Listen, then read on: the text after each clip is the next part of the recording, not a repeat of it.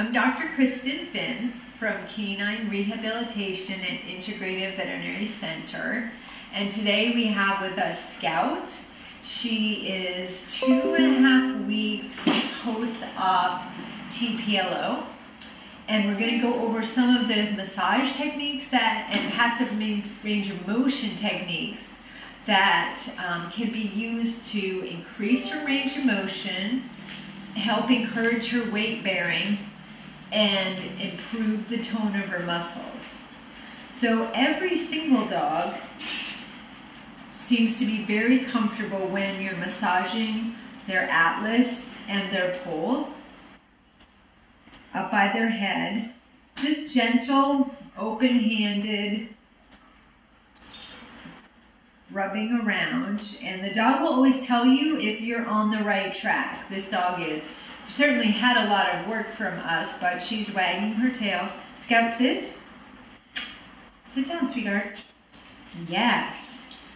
And she's very tight in her thoracic inlet, which is this region in front of her shoulder blades. So like almost all dogs that have an injury to their hind limb or a weakness in their hind limb, she plants her front feet on the ground and then pulls herself up, creating tremendous strain on her neck and shoulders, which are not meant to be pulling her body up. So we did a lot of work on her before her surgery. We would call that prehab, to get her body in good shape. Okay, now we'll get to the ground, sweetheart. Come on, Scout, sit. Scout. Yes, and we'll lay down. Perfect. And then we'll continue on her body. Her fascia, which is the layer that covers the muscles, is very tight. It's almost like she's been shrink wrapped over her shoulders. So I'm going to really work on this area. This would be referred to as skin mobilization.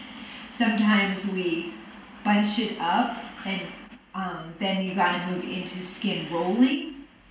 If an animal seems sensitive to your work, or the skin is twitching, it means you just need to lighten up. That is too much pressure and the tissue is too tight. Good girl.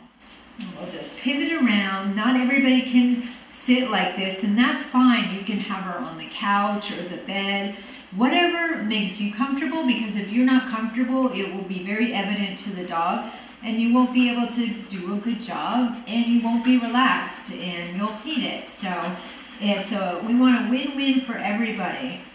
Just getting some mobility into her spine. She's very tight in her spine because when they have surgery or an injury, they use their spine and spinal muscles to kind of pivot their weight and support the weight of the take the weight off the hind limb and kind of create a little spasm in their back.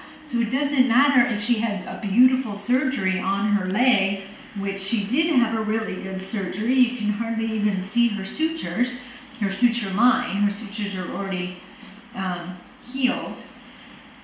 So we really want to address the spine always.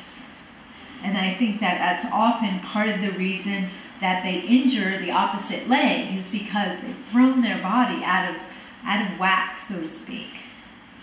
So we're just making our way down her body. If you're in a hurry, don't do this. Only do it if you have enough time to take your time and relax the dog. It can never be about an agenda for us. Okay. There you go, sweetheart. She's shaved because she just had surgery. So I'm just massaging around her hip, and I'm going to use gentle pressure to straighten her leg while I'm rubbing and relaxing the tissues. You never want to pull. I'm not going to pull on her legs or pull her here. Just gently push over the stifle or the knee where she had surgery. I'm cupping it there and rubbing her hip, because these hip flexors get very tight when she's trying to keep the leg close to her because it's injured. We did a stance analyzer on her a few minutes ago, and though she's walking around and placing her limb on the ground, she's only bearing 3% of her body weight on this leg. So that puts a lot of extra pressure on the opposite leg and on her front legs. So even though she's moving around, she still has a lot of discomfort. Fortunately, her mom is icing her knee several times a day for inflammation. There you go. And you can see she's just kind of relaxing as we're massaging this and just putting gentle pressure. Good girl. So our goal right here is to have her leg be extended out. And I'm just gonna slightly shift it.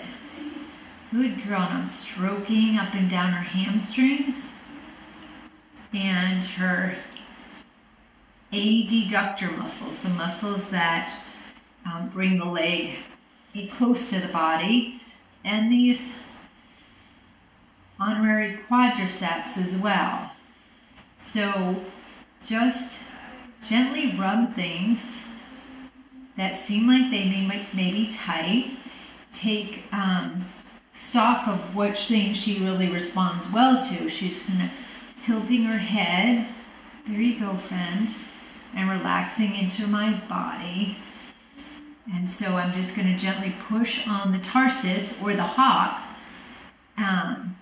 and lend to the straightness of the leg or the extension through these tendons. And then I'm going to bring my hand down to her foot, still supporting her knee, and gently flex everything up. Take a deep breath and then slide my hand back. So then we'll extend it again. Again, gently pushing, going really slowly. There's no amount of reps that you want to do. I respectfully disagree with bicycle movement. Dogs don't ride bicycles at all. Their gait is nothing like riding a bicycle. So extension and then pushing up into flexion and very gentle. I'm not trying to get a certain degree. I'm just going still. There's a subtle resistance. And then, oh, good girl. And she is not tensing against me at all. So that means I'm not making her uncomfortable. So then we'll kind of get the leg fairly straight and pendulum forward, keeping in the same plane of the body. So we're not lifting it up and we're not twisting it. There you go. She's stretching all these hamstrings. So after penduluming forward, you're going to pendulum back, not to the same degree, and I'm cradling the knees so there's no torque, and if for some reason she pivoted or moved, you wouldn't be creating strain on her newly operated stifle or knee. Again, rubbing the hip as I'm just gently guiding, and there we go, and that is pretty good. And then bringing it back, so we're just trying to create motion in the joints, and she's just kind of volunteering. You know, her hip is fraying up. She had a lot of muscle spasms along here, and she had muscle twitching in her gastroc muscle. So she's volunteering this kind of movement, and then I will just kind of guide her. Well, okay, let's get even a little straighter. There you go, sweetheart.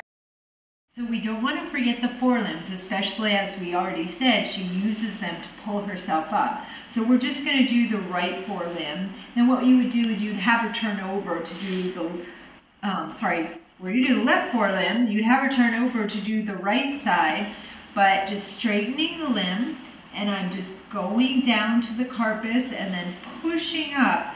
So we get flexion of the carpus, which is like her wrist, her elbow, so the bone is parallel to the spine, and her shoulder, a little squeeze up, then straighten, then we'll pendulum forward, and as you can see, she's very comfortable with this.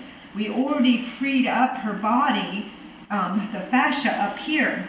So this is what you want your dog to look like after you're done working on them. If you're not getting it, like I said, just lighten up, and the dog is always right. So use your dog as a guide, and you'll do well.